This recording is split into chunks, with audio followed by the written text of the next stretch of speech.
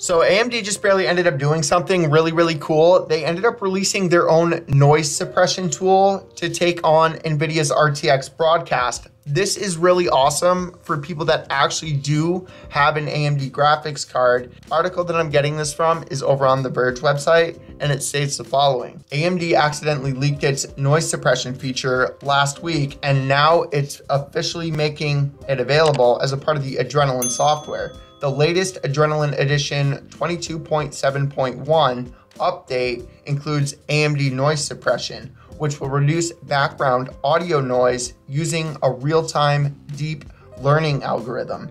AMD Noise Suppression works very similar to the RTX broadcast, allowing you to filter unwanted background noise from your own microphone or even from somebody else's device if you're on a call.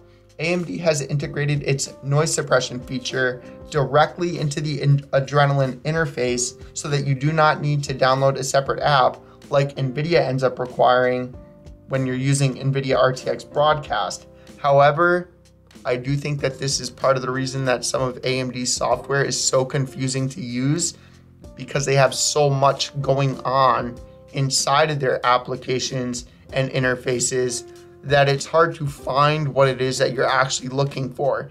Even if you know what it is you want, and even if you know what you're trying to gather, it gets very hard to actually find because of all of the stuff that is actually going on inside of those applications.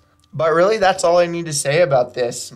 It's pretty cool that AMD is going to be releasing this, especially for content creators and people that are like making videos. But yeah, let me know down in the comment section below what you guys think about this. I hope you guys enjoyed. Remember to leave a like if you did, subscribe if you haven't already.